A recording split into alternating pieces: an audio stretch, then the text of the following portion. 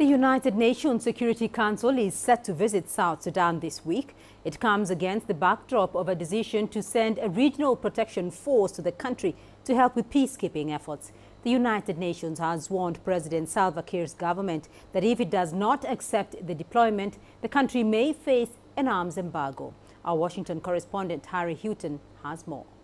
Well, the United Nations Security Council will arrive in South Sudan this week with a pretty clear message for President Salva Kiir, and that is accept a new regional UN protection force or face an arms embargo. And now that was the proposal adopted by the UN Security Council at the beginning of August. That gave a 1-month deadline to the Kiir government to accept this new UN protection force. That hasn't happened yet.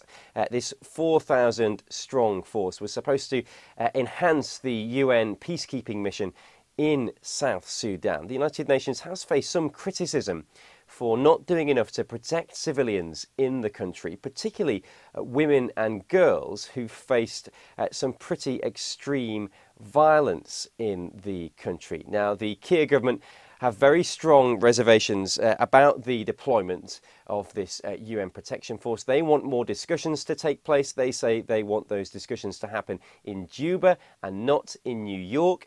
They may well get those discussions, but they might not be on the terms that they were hoping for. They're more likely to be on the terms of the United Nations.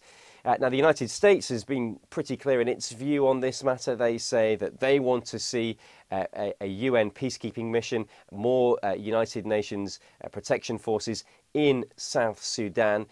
The United States hoping, or the United Nations hoping rather, that their approach of putting pressure on the Kiir government will pay off and go some way to help stop some of the violence we've seen in South Sudan since July.